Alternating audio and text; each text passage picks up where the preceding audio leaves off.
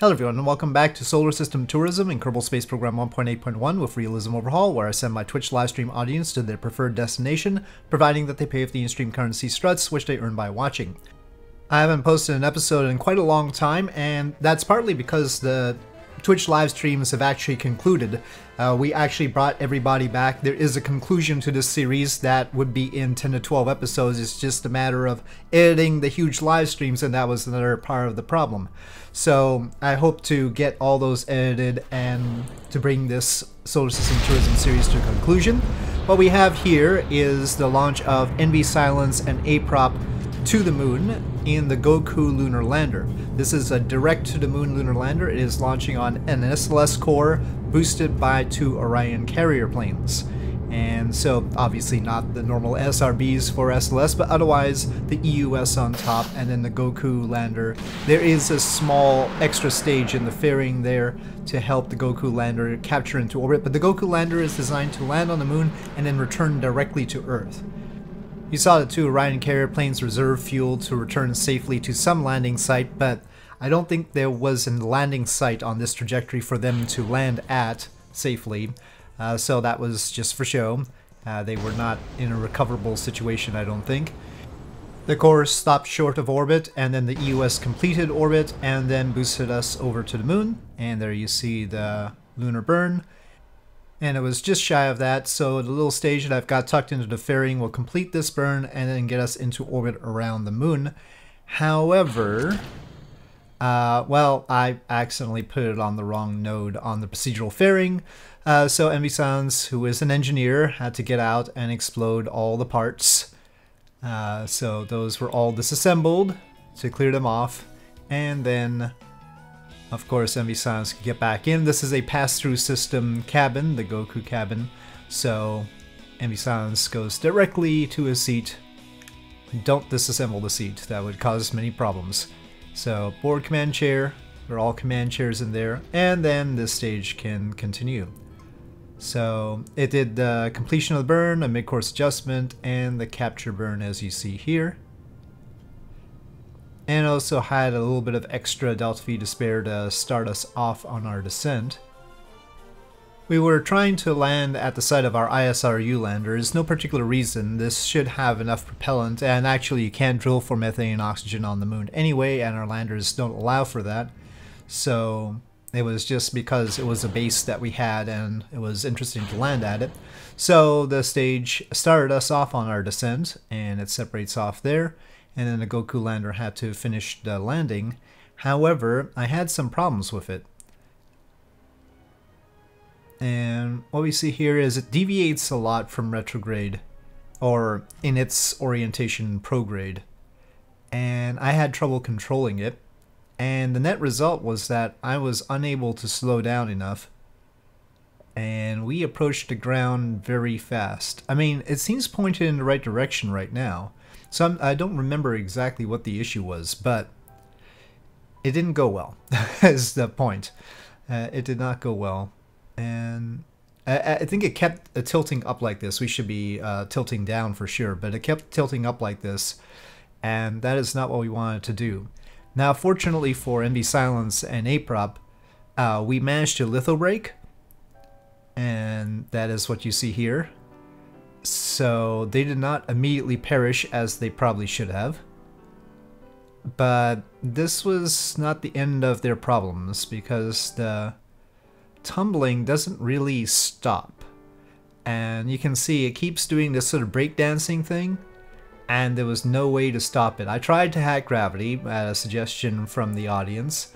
I increased the gravity, but that really didn't work. Even getting it to Earth gravity didn't stop it or even slow down the rotation. And then I decreased gravity in the hope that the RCS ports would be able to do more. And I don't think that would work that way, but you never know. Even though I had persistent rotation, somebody I think suggested saving and loading again, or maybe I thought of that. Probably the audience thought of that. And that seemed to work. You can see it's slowing down here, but not really stopping. But it's slow enough that I can go to the Space Center, right? When it was rotating faster, I couldn't go to the Space Center at all. But that was enough so that I could go to the Space Center, and going to the Space Center and coming back through the tracking station allowed it to settle down. So, okay, now they're here, and we could potentially get them out, so we need to send another lander to rescue them. And this time I went with my Lynx capsule, and decided to use the lander stage that was designed for Lynx, but we have the capsule as a direct return capsule, so it has the heat shield and the heat shielding on the side, instead of just the Lynx cabin, which would be how it normally lands on the moon. We have the whole 9 yards so that it can come directly back as the Goku would have, so we don't have to send a different orbital spacecraft. I accidentally had an engine on in the fairing, that's why we've got an overheating there, and I need to shut that off. That's basically the same engine that we had helping us capture into orbit the last time. And this is the otherwise the same setup, the SLS core, the Orion carrier plane boosters. Now the Lynx system is methane and oxygen, and we're using two ED7 engines, but the Goku is designed to do basically this, was launched on the same launcher, but was especially designed for the purpose. The Lynx isn't really designed to do this particular job, going straight to the moon and coming back. So the Delta V is actually tighter with this than it would have been for the Goku, and we're gonna see how that works out. So the launch escape system was jettisoned, and the core, unfortunately I accidentally brought it all the way to orbit. I was meaning to, of course, complete orbit with the EUS, but I did not do that.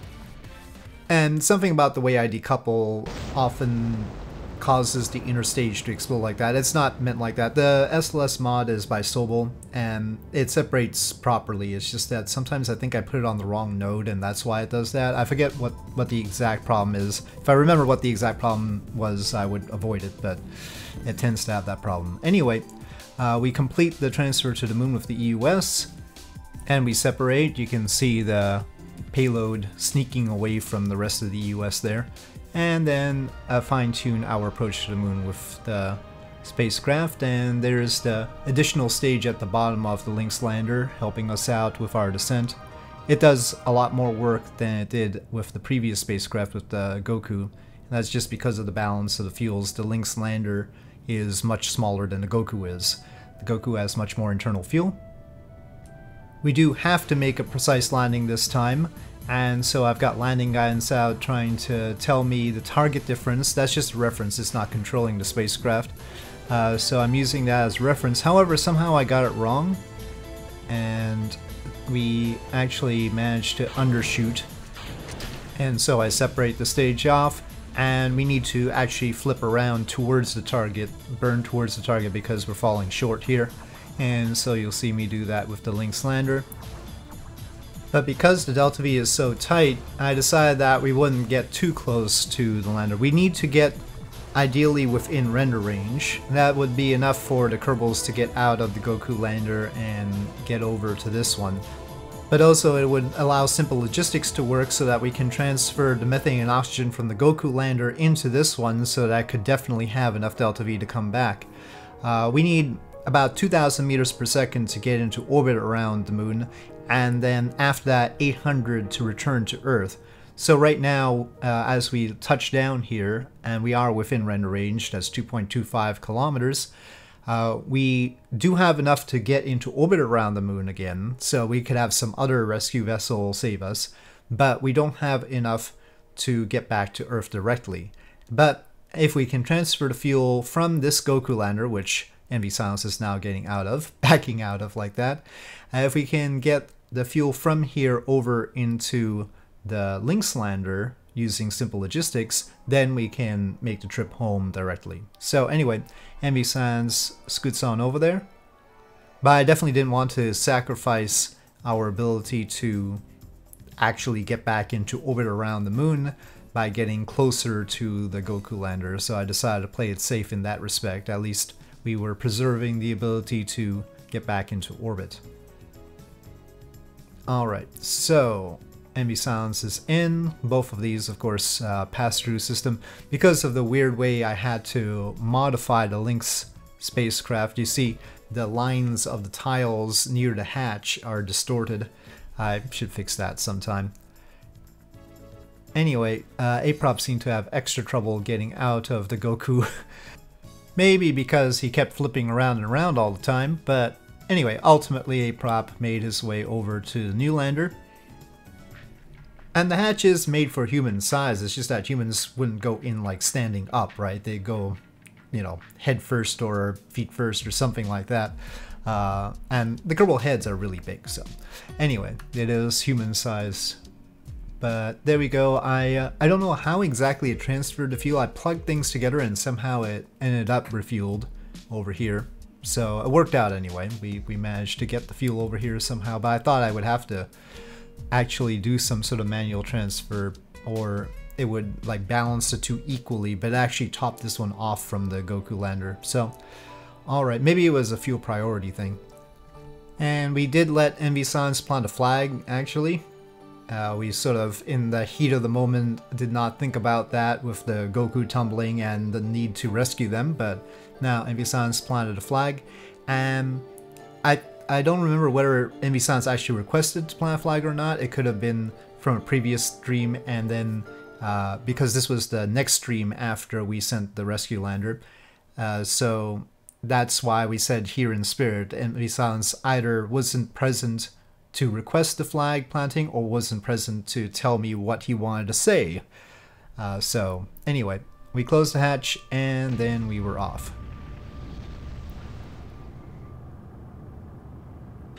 Alright, so far so good. We do have enough Delta V to get back home.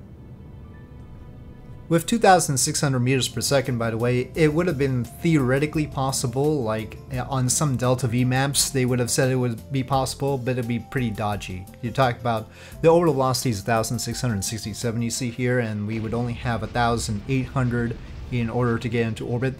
Normally the transfer back from low lunar orbit to Earth is 800, so in theory you could do it with 2,600 altogether, but it'd be really tight. Here we actually took extra, and I don't remember why. We took close to 1,000 meters per second to get back home, and then I flubbed. I time warped too much, and so we ended up in the atmosphere before we could get rid of the lander stage, and now it's sort of stuck to us.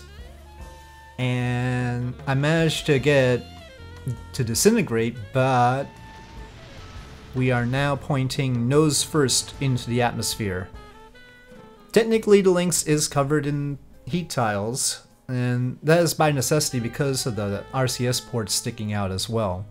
The docking port in front is not configured by me, and it explodes. So, yep. And the capsule itself gets really close to getting destroyed with the heat. You can see the overheat indicator. The little RCS port icon is the capsule, because the RCS ports are built into the capsule. And yeah, it gets really dodgy there. When we turn, it sometimes diminishes, but most of the time it's creeping up there.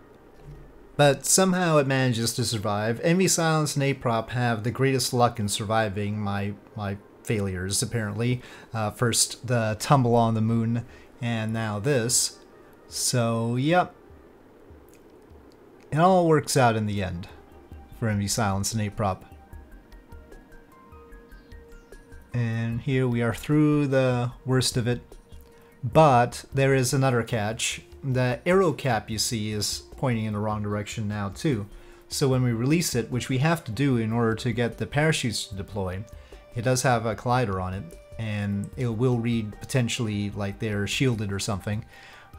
When we release it, it's gonna come right back at us, and that was a bit of a dodgy moment, right? We would like to be the other way around so that when it releases it just goes away. But anyway, they splash down and everything is alright despite all the problems. And so that was a very exciting mission to land on the moon for Envy Silence and Aprop. And Envy Silence, when we sort by ribbons, I am using Final Frontier here for your benefit, does have the most ribbons. And there will be a competition for ribbons. Pekka in particular really wanted to get to the top on the ribbons. And we can see quite a lot of different tourists manage to accumulate ribbons. There are some generic Kerbals in the mix there. Bill is not a tourist, for instance. But there are a lot of tourists in that list as we scroll down. And as I peruse that record of our exploits, I'll say thank you for watching. I hope you enjoyed this video. If you did, please do press like. If you have any comments or suggestions, please leave them in the comment section below, and I'll see you next time.